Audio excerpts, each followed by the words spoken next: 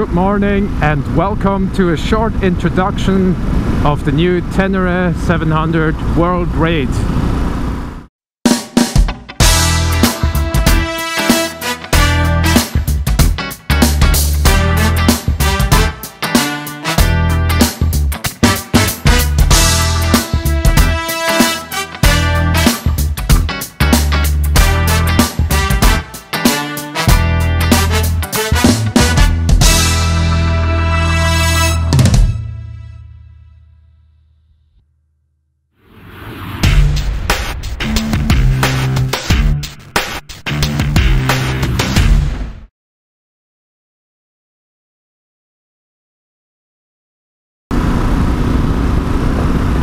So, before I start with the introduction or with the technical details, the differences to the standard Ténéré 700, I want to add a quick disclaimer. As you might know, I am an actual owner of a Ténéré 700 and I just reached 50,000 kilometers with my Ténéré 700. So I have a lot of experience with the bike, with the platform, and I'm certainly not the worst person to talk about my experiences with this new edition of the Ténéré 700, which is called the World Raid. However, just to let you know, my personal Ténéré 700 has a lot of equipment on it, so it's much heavier. It has the Explorer pack, it has also other equipment. The Explorer pack actually adds a lot of weight, I don't know how much exactly, but in the style that I was touring with it, certainly it was more than 240 kilograms, certainly with all the luggage. And yeah, if you're getting on a bike like this, which is just stock without any accessories, it feels like you're on a race bike actually, or yeah, on an MT-07, even though this one here weighs 220 kilograms, fully fueled. But you know, this is all the differences is a topic for later. I will just now look for a nice place to show you the bike and give you a little tour of what they changed for this World Raid edition, so you can really see all the differences.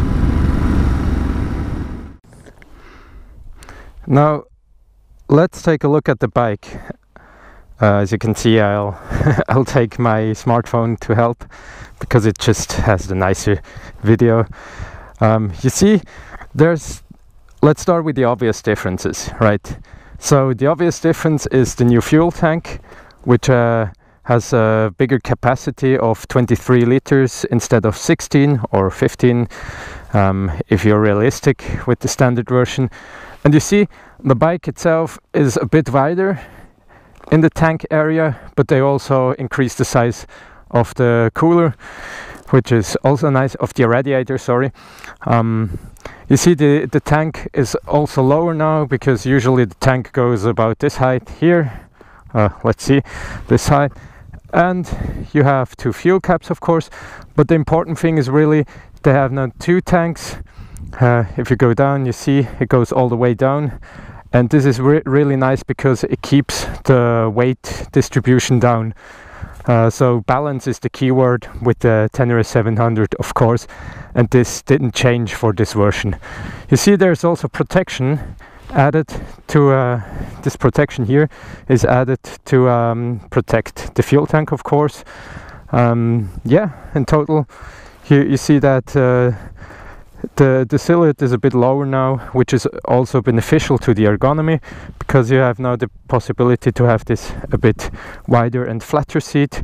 You see it's in this area, it's a bit wider, which makes it more comfortable. It's also a bit wider, a bit flatter, and you have more space to roam around, to sit, which is a nice thing, and I feel like the ergonomy in total is a bit better.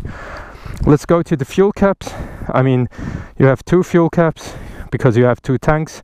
Of course, there's some kind of leveling in the to keep the weight distribution equal, but you have these two tanks to fill it up. I mean, might be a disadvantage, but it's the way they had to do it, of course. and you really need to use the key on both, which is comprehensible in the way that they didn't want to have a smart key feature, because otherwise that would just add to the electronic complexity and make the bike maybe include another pitfall that you don't want actually. Let's go a bit further in the front. You see here that steering damper from Öhlins, which is new, which should really help if you're riding it hard. No matter if off-road or let's say on the highway, where the front wheel could be a little bit lighter if you add more weight for luggage and stuff.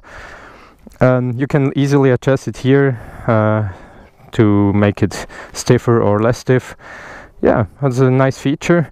Also, the forks, they were changed. That's now a premium Kayaba fork, KYB Kayaba. And it has more adjustability. It has 20 millimeters more travel. Yeah, and yes, it's a great addition, I have to say. It feels nice.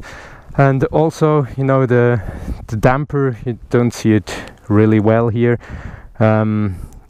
This is also changed for the World Raid. Also offers more travel, more performance, more adjustability. I already talked about the seat. All the rest in the back is pretty much the same with the standard bike.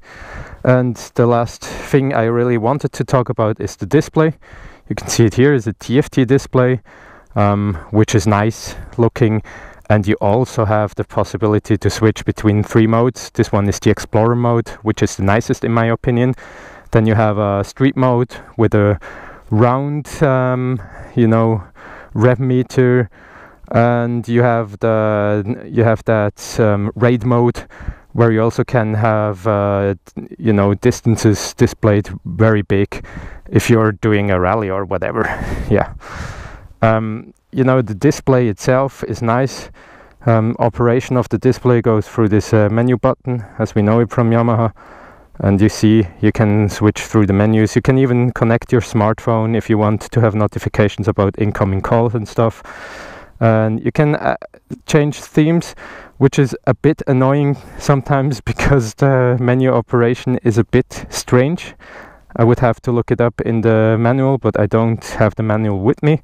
And this is also great news. You can now switch off the rear ABS only to go off-road if you really want to steer the bike with the back. And you can also switch all the ABS off.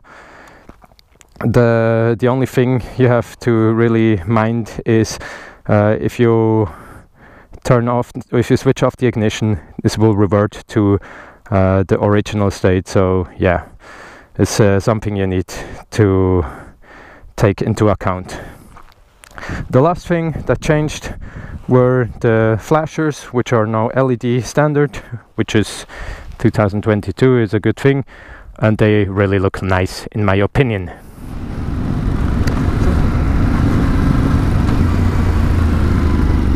So I wanted to give you a quick overview about the bike and all its differences to the standard version, and now let's just ride it and enjoy it.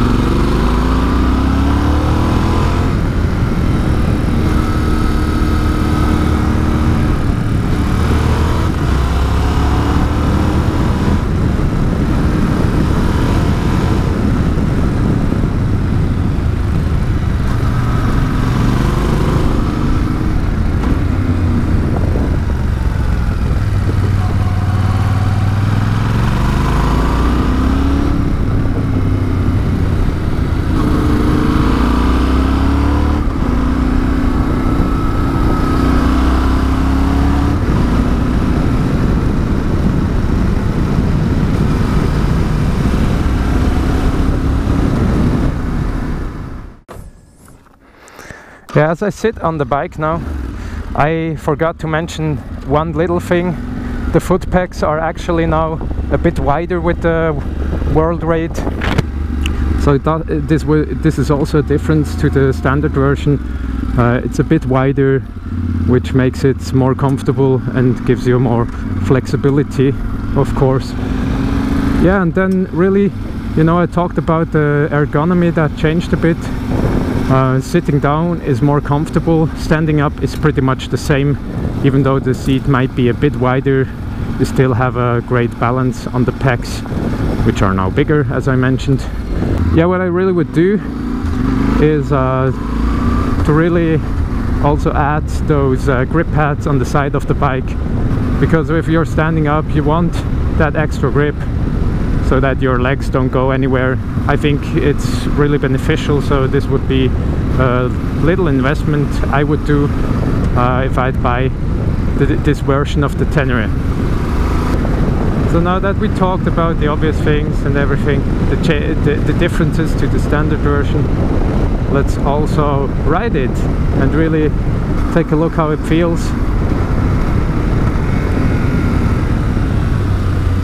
I mean, right from the get-go, I felt like the suspension really gives more confidence. It's really stable, you know. I mean, I can only really talk about road riding because that's where I usually use the bike. I mean, I do off-road. I even did some really nice off-road passes, you know. But I mostly ride on the road, which is the way it is anyway in Switzerland, because you don't find that many off-road riding opportunities. Yeah, and on the road it feels, you know, it really, I have to say, it really transforms the bike with this Kayaba premium suspension that they have on it. I cannot really judge how much comes from that steering damper, but the suspension itself is just great. It feels more stable around the corners. You don't sacrifice too much of the comfort because it's a bit stiffer, but it really, you know, it feels like a different bike. It feels more like a sport touring bike than like the soft adventure bike that you usually have with the Ténéré 700, which is not a bad thing, of course. I mean, I love the bike, it does everything well, but you know, if I'd had to test ride both, you know, simultaneously, I would probably fall in love with the standard, but afterwards fall in love even more with this one, because it's just, yeah, I mean, what should I say, it's just so much fun to ride, gives so much confidence. Yeah. So something that you also have to know is the seat height is a bit higher with this version of the Ténéré 700. It's 2 centimeters higher to really make that, you know, that different seat design fit, which is flatter, which is also a nice thing in my opinion. Now we go off-road. For me with 180 it's really no issue on the road, even with those shoes I'm wearing now, which are not really off-road boots. If you go off-road it might be a bit higher, a bit more difficult, but in total I think that this is no issue at all. Ah, the bike handle's nice here. I have to be a bit more concentrated because I don't really know the road well here, but it seems easy enough. I mean, the bike is so nicely balanced always. I mean, it's no matter if you have the World Raid or the standard version, it's just nicely balanced, even without electronics. And you know, this one is same as the standard version, doesn't have traction control or all that stuff. It feels great. I mean, I'm in third gear now, full throttle. This is nearly asphalt, but still, I mean, traction is amazing with this bike.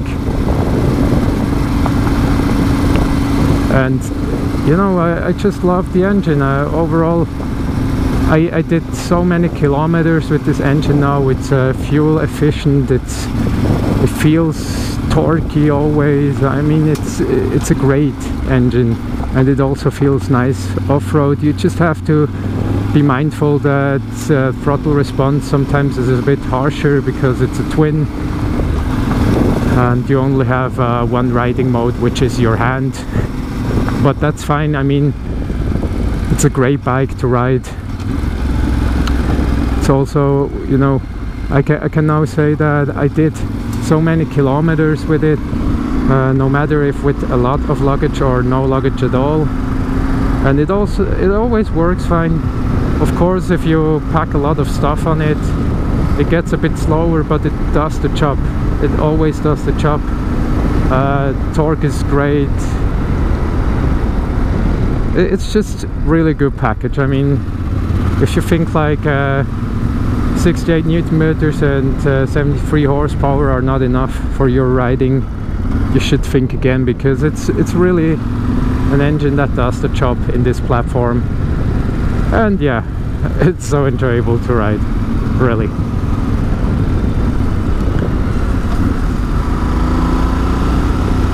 So now I talked about the riding, the engine, pretty much all the differences that I know. Maybe there are more. Ah yeah, there is one more. There's more wind protection than with the standard model. This is a bit higher, a bit wider, the protection in front. I was not yet able to test it on the motorway. On the road it's nice. Still gives you a bit of wind on the head, but the upper body is very relaxed.